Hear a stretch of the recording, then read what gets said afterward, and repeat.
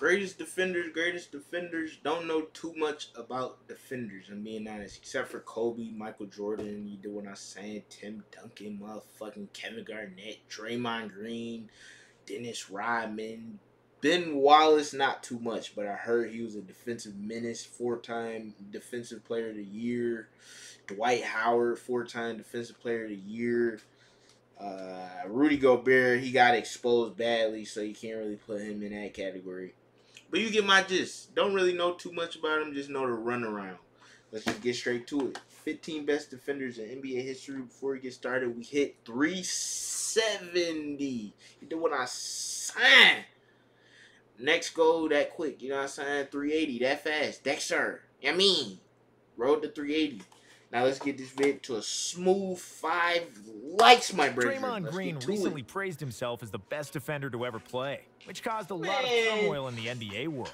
We decided to chime in and offer our take on Draymond's place among the all-time defensive greats and answer if he's even the best in today's game. Here are the 15 best. Nah, shout out, last time pausing. Most likely not, but shout out Eddie Thomas. He explained this shit very, very well. He said, to be an all-time great defender, your defense has to shift change within a team. Draymond is not that at all, and it showed. You see what I'm saying? He had a whole year to himself, and they were the bottom list. Like, they were the last seed. You see what I'm saying? Whereas, like, Kevin Garnett, that 2003-2004, when they made Western Conference Finals, solely depended on him. Like, if he was making a mistake on his defender, it was most likely because somebody else was, and he had to advocate for their mistake. You see what I'm saying? But best defenders in NBA history. I think it's KG personally, either KG or Dennis Rodman. Gary Payton. Other than MJ, Gary Payton is the only guard to win the Defensive Player of the Year award, and the last guard to do it. Gary got nicknamed the Glove because of how close he stuck to his man. He was a defensive dynamite, and he routinely made opponents' lives miserable every time he decided to put down the clamps on somebody. Payton made every defensive first team from 1994 to 2002, and he's tied with MJ, Garnett, and Kobe for most first-team all-defense selections. Scottie Pippen. In all the highlights, how many? You never just saw me. You saw Scottie Pippen in every championship I won. Michael Jordan said in the first seconds of his Hall of Fame speech. It was really fair to say that, because Scottie was the perfect Robin to Michael's Batman. 6'7" with long arms and extremely agile. Scottie would not only guard the best player on the opposing team, but also switch on to everybody else during the same play, possession after possession. From ball pressure, disrupting passes, taking charges, or blocking shots, you name it, Pippen did it on a high level. Scottie was the best perimeter player in the game during the 90s. He racked up 10 all-defensive selections, and he's top 7 all-time in steals. Ben Wallace. Big Ben's basketball journey is not similar to any other player on this list, considering he went undrafted in the 1996 NBA draft. Standing at 6'9", everybody always believed he was undersized for a center, and considering he was never a good offensive player, he didn't get much playing opportunity early on. But that all changed when he got to Detroit in 2000. In 6 years with the Pistons, Wallace proved to be one of the toughest defensemen who ever played in the league, with 4 Defensive Player of the Year awards in a 6-year span. Dennis Rodman. Dennis Rodman was a physical and annoying pest, always playing on the edge of a foul and a fight. He didn't score the ball, and he wasn't interested in being an offensive player. All he cared about was rebounding and defense, and he did those things to perfection. Rodman was a huge reason why Jordan couldn't get past the bad boy Pistons in the 80s, and why he won 3 championships after his first retirement. At 6'7", Rodman was incredibly strong and so well conditioned, and he would always give his best effort in guarding the best opponent's players. And he guarded everybody from Jordan and Karl Malone to even Shaq, and he was successful against all of them. The Worm made 7 all-defensive first teams, with 2 Defensive of the Year awards, along with 7 rebounding titles. Dikembe Mutombo. Mount Mutombo didn't get his nickname because it was easy to score over him. You had to be a really high flyer to soar over that particular mountain of a man, and more often than not, Dikembe would finger wag a big no-no in your face. Mutombo was second on the all-time blocks list, behind only Hakeem Olajuwon, and he'd probably eclipse Hakeem if he started his NBA career earlier. Dikembe's NBA debut happened at the age of 25, 3 Whoa. years later than Hakeem. Still, in his 10-year prime, Mutombo managed to win 4 Defensive Player of the Year awards, tied for most in NBA history. This is a lot tied for number or 4 defensive players ever. Tony Allen. On the basketball court, Tony Allen was a dog, a Seriously? junkyard dog who had attitude and who wouldn't let go ever. If you were his defensive assignment for the night, Tony would hound you, and probably bite you if it was allowed, just so you don't score on him. He wasn't an offensive threat, and his livelihood depended on his outstanding defense, and he played the heck out of it. He coined the term grit and grind, which became the mantra for his Grizzlies teams. And during that time, he made 6 all-defensive teams. Nice. But his biggest credentials came from the mouth of 2 of the best scorers to ever play. Both Kobe Bryant and Kevin Durant said that Tony Allen was the toughest defender they ever played against. That's and that's definitely huge, saying something. Yeah. Kawhi Leonard. Yeah. There are not very few people that will rattle LeBron James when they're subbing in the game, but Kawhi was one of them. Kawhi made a name for himself during the 2013 and 2014 NBA Finals, where he emerged as the LeBron stopper and earned the nickname the Claw, along with the Finals MVP he earned trophy. it that year? With extraordinarily long arms and one of the biggest hands in NBA history, Kawhi often made other NBA players look like little children, as he would simply snatch the ball from their hands like it's nothing.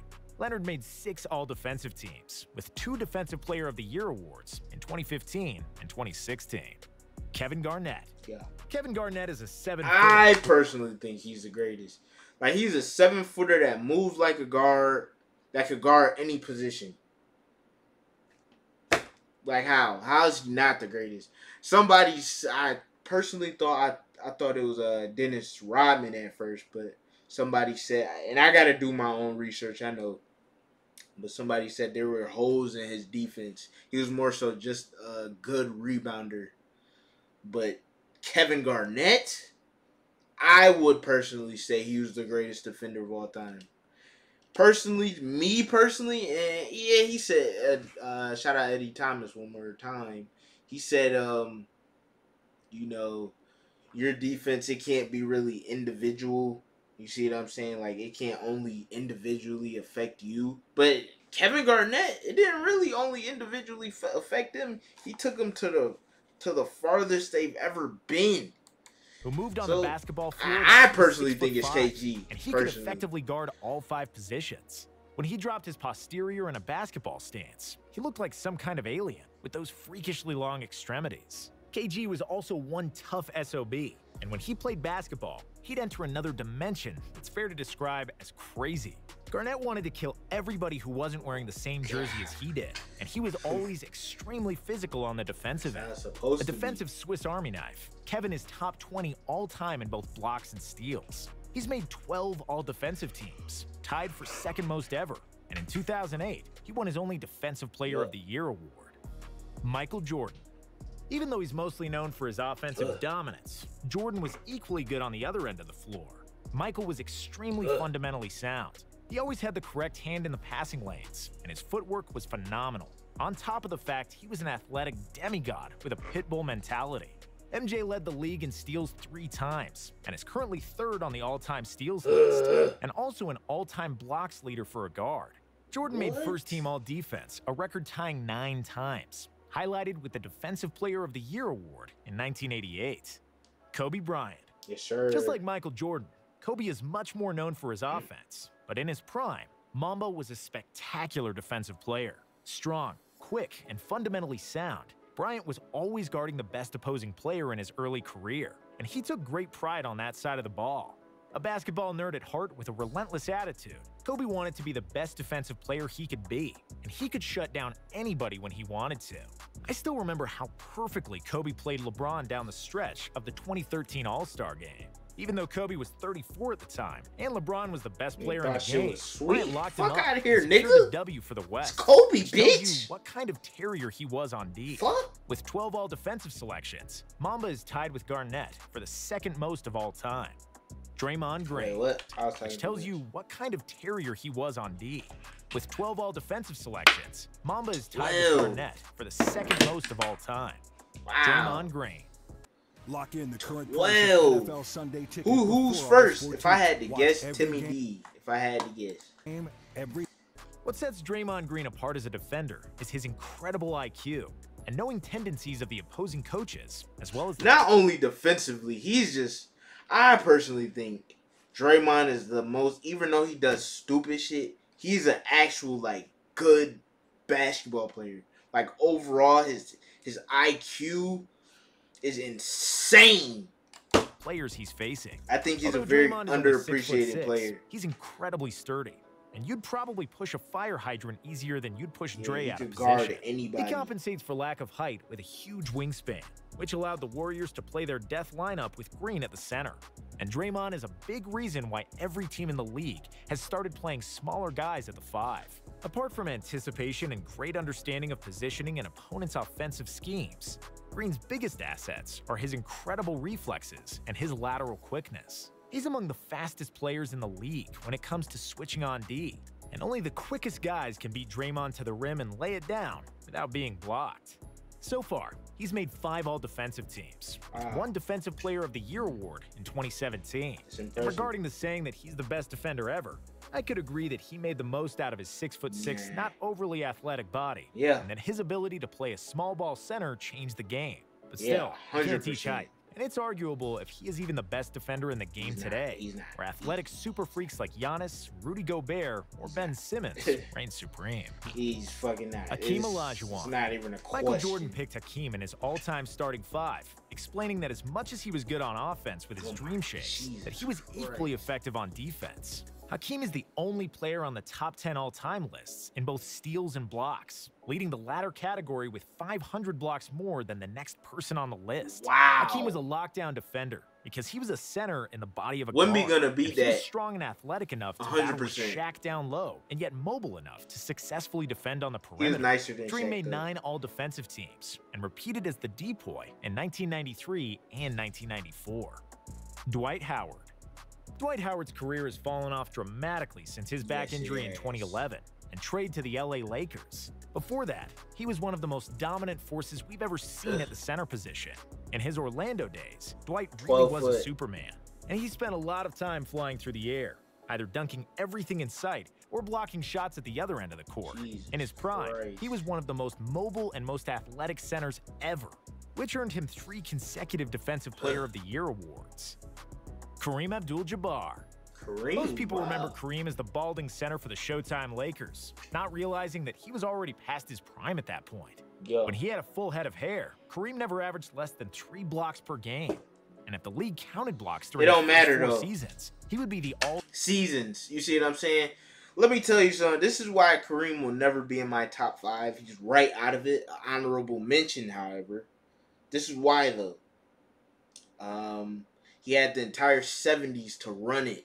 Season-wise, individually-wise, yeah, for sure. That's where he got most of his MVPs. But he had literally 10 years to dominate the league. I know he was paired with a lot of, bad lineups and things. And the only time he was successful was when he was paired with Oscar Robertson. But, I mean, if we talking about greats, this is why I say it's levels to this shit. I mean, look at Kobe. You see what I'm saying? Kobe had Pau Gasol. And Pau Gasol wasn't Pau Gasol before he came to the Lakers. He had Andrew Bynum, role player. He had Lamar Odom, role player. You see what I'm saying? He had Derek Fisher, role player. You know what I'm saying? Do I got to keep going? Okie dokie. Trevor Ariza, role player. 2010, Ron Artest, role player. You see what I'm saying? You get my gist. Nobody. So there's no excuse for just being anus. And I'm pretty sure a couple years, he didn't even make playoffs. So, to me, that kills your case. That just kills it. All-time leader, not just in points, but also in blocked shots. This could also be said for Bill Russell and Wilt Chamberlain, who were the best defensive players of the 60s. Bill Russell probably both have retired without officially notching a block or a steal in the NBA. In his prime, Kareem was extremely agile, and with such an advantage in size and length, he was one of the toughest players to score against. Jabbar finished his career with 4 blocking titles and 11 all-defensive selections. Tim Duncan. Yep, During his prime, the whole Spurs defensive strategy was to funnel guards and wings toward the middle, where Timothy Duncan would wait with his perfect positioning and a 7'5" wingspan, ready to deter any shot at the rim. Timmy's defense was flawless, and when he was still young enough, he could cover so much ground and turn any team into a top 10 defense by himself entirely. Wow. In the 2003 NBA Finals, Duncan averaged 5.3 blocks in 6 games against the Nets, and an absolute defensive masterpiece. Wow. He's the all-time NBA leader with 15 all-defensive selections. He's only one of 5 players that amassed over 3,000 career blocks, and it's really surprising that he never won the Defensive Player of the Year award. He never did? Seriously? Wow, nice. Well. Yeah, I stand on what I said. Maybe not Dennis Rodman, because they say he was more so, his skill was more so in, of course, defense for sure, but his skill more so lied in rebounding. Like, man, some of the numbers I saw this dude doing, bro, like, bro, he's averaging like 19 rebounds in a season. Like, that's some crazy shit. But I would say either KG or Bill Russell. Personally, you can't have any holes in your defensive game if you're gonna be the greatest of all time. I think that's very fair to say. You can't have holes. Like, you gotta be able to adjust to any defensive scheme, not just like team wise, but individually. Like, you can't be put in an isolation or in a mismatch and get burned. KG never got burned. I mean, from the look of it, he was able to guard anybody. Top of the key, corner, wing, anywhere. You see what I'm saying? Near half court, anywhere. You see what I mean? He was never a liability anyway. Whereas Tim Duncan, laterally, he was not as fast as KG. So to me, I can't consider that the greatest, maybe probably like top 3. I think that's fair to say. But like, to be the greatest, that's just me. You can't really have no hoes. But that's about it.